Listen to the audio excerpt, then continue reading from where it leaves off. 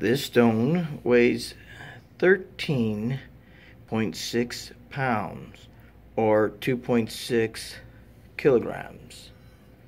It's made of granite and it's sitting on a granite slab. Both are polished.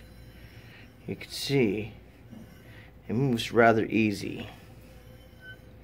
I just saw a show the other day that talked about the pyramids and how at the base of the pyramids, at almost every structure, there was a entryway or a side that had flat, darkened stones like this that they said at one time were polished.